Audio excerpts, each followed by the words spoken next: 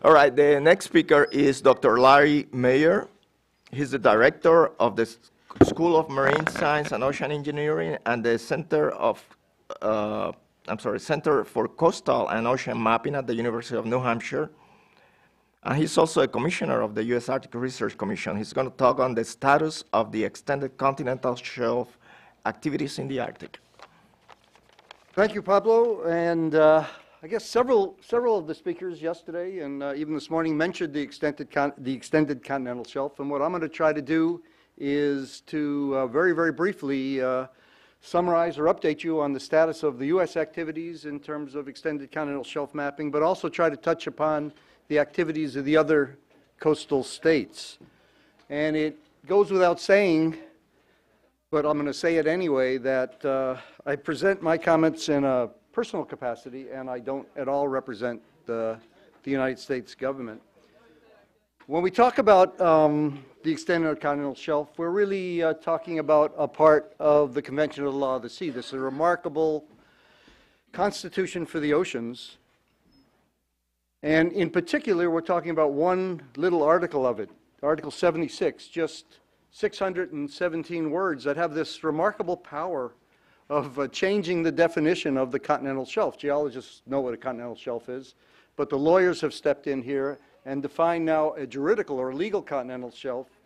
And that juridical or legal continental shelf offers a coastal state the opportunity to extend its sovereign rights over resources of the seabed and subsoil to ranges much, much further than the geologic continental shelf.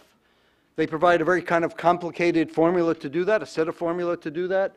Basically, if we look at what the continental shelf looks like, if a coastal state has a continental shelf, a geologic continental shelf that extends beyond 200 nautical miles, Article 76 provides these mechanisms that then let you find what they call the foot of the continental slope, move outward from there 60 nautical miles, or, and it's an and/or, determine the thickness of sediment on the continental margin and find the foot of the continental slope and find the point where the thickness of sediment is 1% of the distance back to the foot of the slope. Very, very complicated. You can mix and match these to whichever is to your advantage and then apply some constraints or what they call limit lines where you basically look at either the 2,500 meter depth contour plus 100 nautical miles or, and it's an and/or again, 350 nautical miles from the baselines, basically the shoreline. And again, the article provides a complicated way to put all this together, and at the end of the day, you come up with the limits of your extended continental shelf. It's very complicated. You don't have to worry about it. What you have to remember, though, is that in order to do this, we have to map the seafloor. We have to determine where the foot of the slope is. We have to determine where the sediment, what the sediment thickness is, where the 2,500 meter contour is, and where 350 nautical miles from the baseline is. As we've all know and have heard many times, the U.S. has not acceded to the Law of the Sea Convention yet, but many years ago, 2002, 2003, Congress came to our lab and asked us to start the process because we have always hoped that we would accede to the treaty, and so start the process of collecting the data needed to establish the limits of the continental shelf. We also in the U.S. recognize the Law of the Sea Treaty as international customary law, and in that context too, we're establishing what those limits are under international customary law. And so since 2003, our lab has been mapping all around the world where the U.S. has a potential for an extended continental shelf, but what you can see is that by far most activity has taken place in the Arctic, where we've had at least 8 cruises doing this mapping since 2003. Globally, we've mapped more than 2.6 million square kilometers, collecting new high-resolution, what we call multi-beam sonar data, very high-resolution data, and I'm very proud to say those data are made available publicly as soon as we finish collecting them. We have concentrated so much on the Arctic because the Arctic is a very special case in terms of an ocean basin. 52% of that basin is geologic continental shelf, and I think the next highest number is something like the Atlantic with only 17% geologic continental shelf. And if we start off with 52% of the basin is geologic continental shelf, much, much more of that is going to be extended continental shelf. belonging to somebody in the region. So it's an area where most of the basin will be extended continental shelf. As we know and have heard, it's an area that is resource rich, and also, of course, an area with a very, very fragile environmental conditions, and the Law of the Sea Treaty allows you to extend your protection of that environment through the extended continental shelf too. It's very interesting in as much as there are 5 Arctic coastal states that have a potential extended continental shelf, and they're all opposing. They face each other, so inevitably there's going to be tremendous potential overlap in where their extended continental shelves will be. It also, of course, presents a tremendous logistical challenge. How do we map in the ice? Because even though we've seen, and as I'll mention in a minute, it's been tremendously to our advantage in terms of mapping. The only thing that it's probably good for the degradation of the sea ice, particularly in the summer. Most of the areas we map still are ice covered, and we have to figure out how to do that. We've heard also about the very small number, 1.5, 2.5 maybe, icebreakers that we have. We're fortunate that our Arctic icebreaker, the Healy, though, is equipped with a very sophisticated mapping system, one of these multi-beam mapping systems, and so we've been able to learn how to break ice and map at the same time, and we've done this over the years. We're not the only ones who've done this. There are now probably about 5 other relatively large icebreakers equipped with multi-beam sonars. Most of those equipped because of the desire of a coastal state to collect data in support of Law of the Sea issues, and some of them, like the German Polarstern and the Odin, have been used by other nations, by some of the coastal states, to help their ECS mapping efforts. Interesting, and to put it in the context of this meeting of diminishing ice, none of that mapping would have been as easy to do as it has been. It has been that easy, but it would have been much, much difficult 15 or 25 years ago, and that's because of these curves we've seen of the diminishing ice extent, minimum ice extent in typically September, a decline of about 13% per decade. And I saw that Walt actually showed that picture to where we are. This is as of 2 days ago. We're on track for the record minimum of 2012 right now.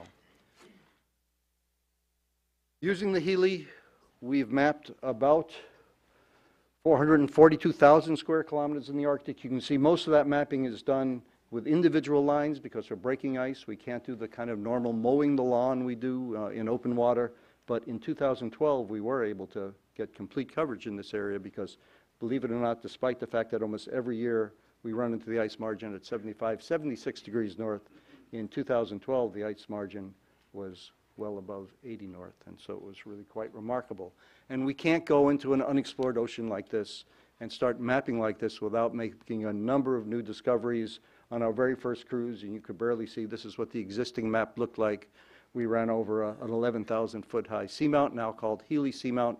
We've mapped many more undiscovered seamounts since then. We found fields of pockmarks on Chukchi Cap indicating gas effusion, probably, and also home to interesting habitats. We saw what we call megascale glacial lineations. These are not just iceberg scours. These represent the presence of an ice sheet way high up on Chukchi Cap that has totally rechanged our understanding of the presence of ice in the Arctic in past ice ages. And as Senator Murkowski mentioned, we have done some dredging in terms of trying to understand the geologic continuity of the features we see there. And these dredge results have really changed our understanding of the geologic evolution of the Arctic. And we'll be seeing a series of papers coming out about that very, very soon. So to look at a summary of the U.S. activities over the last few years, we have the EEZ, the U.S. EEC, marked off here. From our desktop study way back in 2002, with the little we knew about the morphology, the shape of the Arctic basin at the time, we assumed we would find the foot of the slope, which is that point we measure everything from at a spot like here, and then just with a simple exercise from that, assume that we would have an extended continental shelf, which looks something like this. Not insignificant, something like twice the size of the state of California in terms of area. What we've learned since then, though, is that the foot of the slope actually continues way up here. and this has changed our view of where the extended continental shelf is. This is something that's being worked on right now by what's called an ECS task force, and we will have indeed an extended continental shelf at least as large as this and maybe larger, but it will inevitably overlap with Canada, whose extended continental shelf comes out this way. So we will clearly have some negotiation with Canada to do. This is an area where we still have a dispute over a boundary in the EEZ, let alone the extended continental shelf. The one place we also have a tremendous overlap with is with Russia, but in this case, we already have a negotiated maritime boundary, and the Russians have respected that boundary in their submissions, and we respect it. And so there is no issue in terms of overlap with Russia. That's a negotiated boundary that exists already. And let's look at what the other nations have been doing. Russia was actually the first nation to make a submission to what's called the Commission on the Limits of the Continental Shelf, a commission that adjudicates the submission and sees whether it's in line with the treaty. They made a submission back in 2001, and that submission was turned back to the Russians. It was not accepted by the Commission, saying that they just didn't provide enough of the underlying data. And so since that time, the Russians have been remarkably active, mapping all over the Arctic. They've acquired a multi-beam system on the academic Fedorov. They've been working with both nuclear icebreakers leading the multi-beam ship. They've been using research submarines. They've been using drilling platforms, a tremendous effort they've made, and they have put in a new submission now supported by a lot of data that, again, covers a very, very large part of the Arctic, but of course respects that negotiated maritime boundary with the U.S. So this is the state of the Russian submission right now. It's being adjudicated by the Commission and should hear back maybe within a year or two on that. Norway has had a small area where it has a potential extended continental shelf. They worked very hard and very early. They made their submission in December of 2006. They've received what we call positive recommendations, meaning that the Commission agreed that their limits were in accordance with the treaty, and so that's been all established. But one of the very neat things, and one of the real advantages of the treaty in general, is that the Commission is not allowed to look at a submission if there is a disagreement over a maritime boundary. The Commission has no jurisdiction over maritime boundaries. So if one country says we have a dispute over maritime boundary, it stops the process. And so what has happened is, as countries make submissions, they work very hard to negotiate any kind of maritime boundary dispute. And so this little area in Norway led to the resolution of a 40-year unresolved maritime boundary between Russia and Norway, which was resolved on June 8th, 2011 in the Barents Sea. And so this is, we see this all over the world between nations that have unresolved boundaries. They're trying to resolve them so that their submissions will be looked at. Canada has two areas in the Eastern Arctic and the Western Arctic. In the Eastern Arctic, which is in the Lincoln Sea, this is one of the ice-thick areas. Even in all the diminishing ice, there's still tremendously thick ice. The last bits of the multi-year ice still sit in the Lincoln Sea. And so they've been working with Denmark, who share, again, a boundary through Greenland, on looking at the Lomonosov Ridge. Been doing this mostly from ice camps, from helicopter-deployed single sounding measurements. Some of the most amazing measurements in the world, $17,000 for a single depth measurement, but that's the value to the nation as they send helicopters out to make a measurement, and been trying to put together a picture there. In the Western Arctic, Canada has been working in close conjunction with the U.S. We've had, despite our overlaps, we've had 4 wonderfully collaborative cruises. You've seen this picture yesterday from Admiral Zunkoft. What he didn't show you is this picture, and maybe he hasn't seen this picture. This is the Healy freeing up the Louis Saint Laurent in thick ice, and at this point the Healy is backing down. And you can tell, you probably can't see it here, but you can tell this is a Canadian ship here because they're wearing their uniform with shorts in the Arctic. Canada had collected what they thought was all the data they needed for their submission because there had been a decision to establish limits that did not include the North Pole. The night before the data was sent to the Commission at the UN on December 2013, the press released this picture of what were indeed an accurate representation of what the Canadian submission would look like, and the then Prime Minister Harper said, no, the North Pole is part of Canada. He withdrew the Canadian submission and has since that time, Canada has spent about $60 million buying multi-beam systems, equipping them, having two icebreaker cruises over the last 3 years to try to collect data in that region to demonstrate that the North Pole is indeed part of a Canadian submission. And we'll see Canada will be making their submission, that revised submission, in 2018. Denmark, working through its Greenland territory, has again been working very hard in this area. They have been the ones leasing Russian icebreakers, leasing Swedish icebreakers, German icebreakers, working collaboratively to try to collect data in this area. In their initial documents, and all the initial indications were that their submission would be in this region here, just going up to the North Pole. But when the Canadians withdrew their submission and said, no, they would be making a submission that included the North Pole, the Danish, when they made their submission, turned in a very, very aggressive submission, and this has now been turned in December 2014. That included not just the North Pole, but extended all the way to the Russian boundary up to Lomonosov Ridge. And so this has led to a very, very interesting situation of tremendous overlap. The red is the Russian limits of their submission. The gold is the Danish limits, and we have yet to see the Canadian limits, which will inevitably come in here too. So we're leading to a very, very interesting situation. And so to try to just wrap this up and looking what the situation is right now, a very complicated picture, but let me just try to make that a little clearer. We have, in terms of a U.S.-Russian, there will overlap, there will definitely be overlap, but we have a negotiated boundary, so there just is no issue between the U.S. and Russia in terms of the limits of the continental shelf.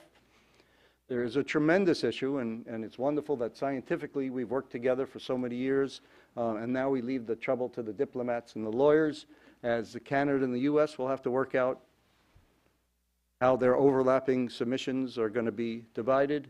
We have each written letter saying that we allow the Commission to look at anything, but we will resolve bilaterally those boundaries. There's a small issue. Iceland has protested Norwegian and Danish region here, and that will get resolved in the next few years. But the big issue, of course, will be the Danish, Russian, and Canadian overlap. And that will be lots of work for maritime lawyers and diplomats. And first, we have to see what the Commission says. And as this is, again, a very personal statement, as I see it, I think most of their submissions will be upheld by the Commission. So they are entitled to those areas. It's a question of how they're going to divide it. And so let me end there. I promised Pablo I wouldn't go over time. Did I go over time? No? No. By 1 minute. By you 1 said minute? by Well, 5. you know, that's what, and thank you all for your attention. Thank you.